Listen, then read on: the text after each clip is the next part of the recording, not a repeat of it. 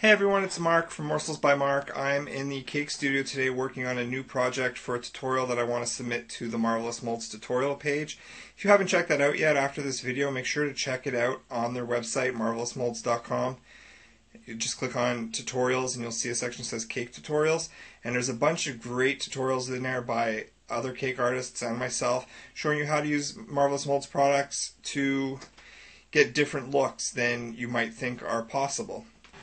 So today what we're going to be doing is I figured instead of just doing a pictorial part of the tutorial on the chalice that I'm going to stick on top of the cake, I'm actually going to go ahead and show you how to do it by video. So let's get started. To do this project you're going to need a few things. You're going to first need a styrofoam ball that you've cut in half. You're also going to need a styrofoam egg shape. You can decide on what sizes you need based on the size project you're doing. And you're going to end up taking the plastic off of this and you're going to cut it in half and you'll see later what it looks like. You're going to need a fondant smoother. You're going to need some gum paste, or fondant actually. This is a gold colored fondant. To get this I started with a pound of virgin ice ivory with 2 drops of Luxe Golden Yellow and 1 drop of their brown color, and I kneaded it all together. The reason why I want to start with a gold fondant is it'll take the gold paint a lot better later on. Then my Topiary is going to use hydrangea, so we're going to use the medium-sized petaliers mold. We are going to do some decorative work on our chalice from the Topiary, so we're going to use the Flourish centerpiece mold, the Etude border mold from the new Royal Garden collection, as well as the Fanfare medallion mold from the same Royal Garden collection. You're going to need a knife, a cornstarch puff, a rolling pin, some toothpicks, some paintbrushes to attach your pieces and to paint them. You're going to need a needle tool to take all the empty space out of your molds, some vodka to make our paint, and the powdered luster dust of your preference. I'm going with a gold topper to go in with my theme on my cake, so I'm using Wedding Gold by the Sugar Art, and it's a sterling pearl dust. So I just want to show you guys how easy it is to unmold the Marvelous Molds molds. What I've got here is the Etude Royal Garden Collection border mold. I've gone and put my gold gum paste or fondant in there. I lightly coated the mold with some cornstarch, which I always keep in a knee-high from the dollar store. They're perfect for using as cornstarch puffs. I've also gone in and pressed down and cut all the extra material away with my fondant smoother. And now I'm just going to flip this over and very carefully peel back my mold away from my piece. Now keep in mind I'm using my cell phone to film this, so it's not coming out as perfect as it could because it is moving around, but there we go. You've got a really nice detailed piece ready to go onto your chalice, and I use this at the top of the cup part. You can see on the mold is probably easier to see than on the finished piece probably. But you can see you've got this straight edge and then this nice scalloped edge. What I did is I lined the straight edge up with the cut edge of my styrofoam, and that'll help you get it on there nice and straight. Now what's really great about Marvelous Molds products is they're very versatile. You don't have to use them for the design that they're actually started with. And what I mean by that is you can see here what I've done is I've cut my egg shape in half and I've covered it in fondant. The narrow top part is actually on the bottom of my chalice, and then the wider goblet part is actually the bottom of the egg shape. So if I grab an extra egg, sorry for my finger there, you can see what I'm talking about.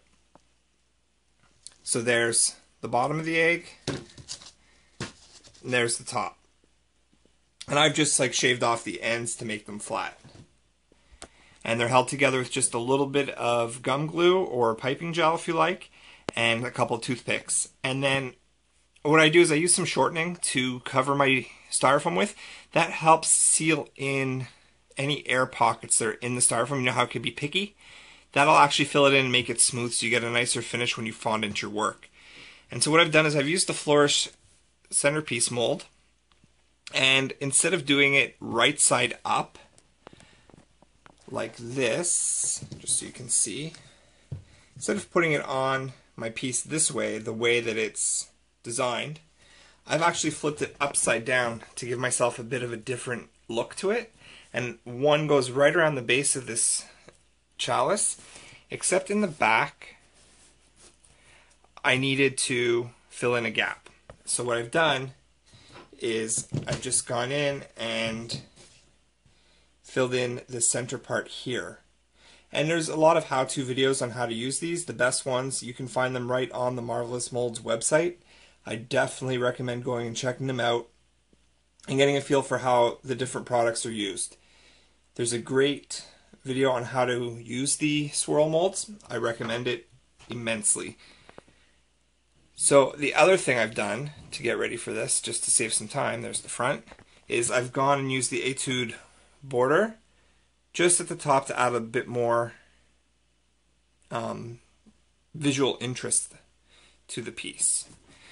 So now, what we're going to do is we are going to mold the medallion, just so you get an idea of how to mold if you don't want to watch any of the other videos. Just put a little bit of cornstarch on my working surface. There is my gold colored fondant. I'm just going to knead it a bit. And it's about the size that I want in my piece.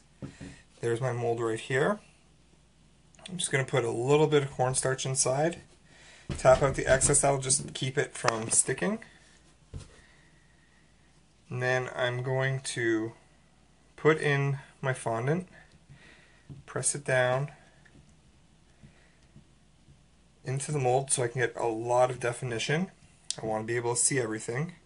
And you can see how it's like hollow in there. I want it to be a flat back. So I'm just going to, oops, sorry about that, take my excess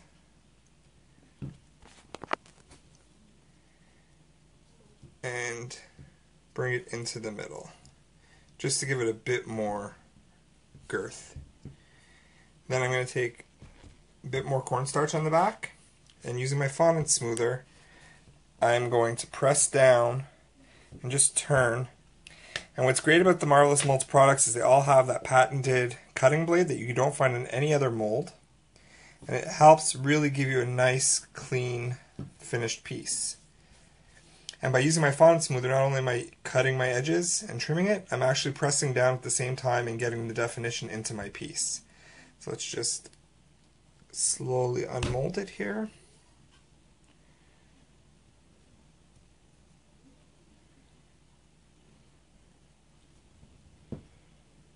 And you want to, for the most part, there you can see how gorgeous that is, all the detail that's in there. Very minimal effort. And that's what I love about the Marvelous Molds products, is you get great details every time, no matter what you're using. If it's a lace mold, a border mold, a swirl mold, you always get that great casting to it. So what I'm going to do now is I want to put this on the front of my piece. So I'm going to flip it over, and using a little bit of piping gel and a flat paintbrush, I'm just going to attach it to the front. Now I'm using piping gel for this because it's a heavier piece. I want it to stick, and I don't think water would hold it as well as the piping gel is going to. So then we bring our piece back, and I'm just going to position this front and center on my chalice, and I'm making sure it's lining up somewhat with the focal point on the base. Just like so. Now I'm going to let this dry a little bit, and then I'm going to go ahead and I'm going to paint it gold. I'll just show you what the paint should look like before we get to that step. So to mix the paint, I'm sorry for flipping the camera over on you constantly. We've got our wet in gold. We've got our vodka. I like putting, yes, it's labeled vodka. I label everything. I'm addicted to my label maker, actually. I go to my dollar store and you can get these great little squeeze bottles in the travel section. And it makes putting your vodka or your lemon extract or what have you into your containers much more easier than trying to pour from a full bottle. So I've got some vodka mixed in, and I'm just going to use my brush to get this to the consistency of heavy cream. And I need a bit more vodka in there. So for it to adhere really well, you want it to be, like I said, the consistency of heavy whipping cream. And you can see right in here, that's exactly what I have. So I'm going to cover this so it doesn't all evaporate. And then I'm going to paint the piece. And when I come back, we'll actually be ready to put the hydrangeas onto the topper, and I'll show you how that's done. Okay, so we're ready to put our hydrangeas onto the chalice now. You can see here, I've got it all painted out and it's drying in the gold. And when I paint, I actually like to use a fan brush. I find with a fan brush, you get a lot nicer coverage, less streaking, and a more even application. And it's fine enough that it gets actually into all the little nooks and crannies quite easily. So then, what I did was I've covered my half styrofoam ball in the same gold fondant, just so that if any negative space is there when we put these on, it's not going to be as stark of a contrast as one would expect. The other thing we have is all of my pre-made, pre-dried hydrangea blossoms. I did them in plain white gum paste, and I've painted the centers in the same wet and gold mixture mixed with the vodka. And to learn how to make the petaliers, they're actually quite simple. Dominic Palazzolo, the creator of Marvelous Molds, the owner, has an amazing tutorial on the website in the video section on how to use the petaliers mold. This is what they look like, and from a sugar flower fanatic like myself, it's my favorite thing to make.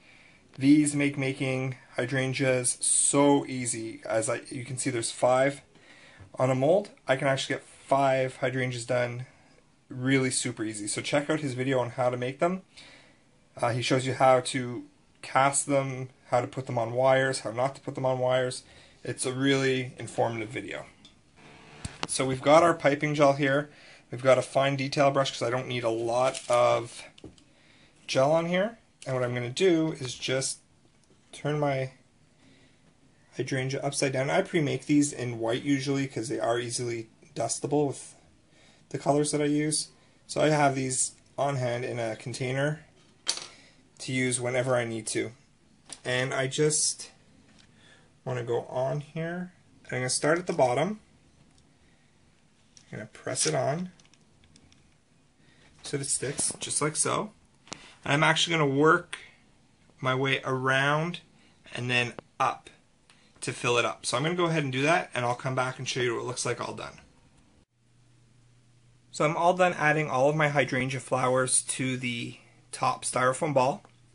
I'm just going to let everything dry now before I go and put it on the finished piece. But you can see pretty much there is what it's going to look like on top. I can see in here I've got a little bit of a gap. What I can do to fix that, because it is a little too stark, is I can just take, breakage does happen, always make extra. So I just took one of those spare petals that broke off, and I'm just going to go ahead and, oops, sorry about that, dip it into a little bit of piping gel to get some extra glue in there. And I'm going to go in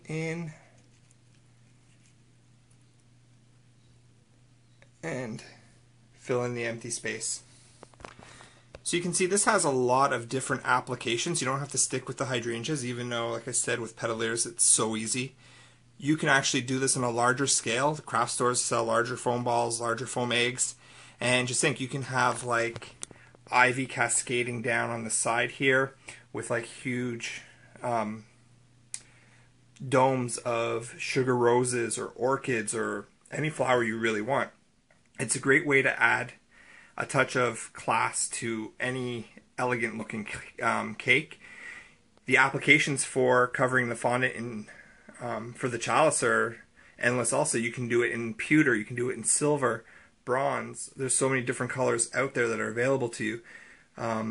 Why not marble fondant? Cover it in marble fondant, spray it with some clear confectioner's glaze, and you've got a really nice looking marble chalice.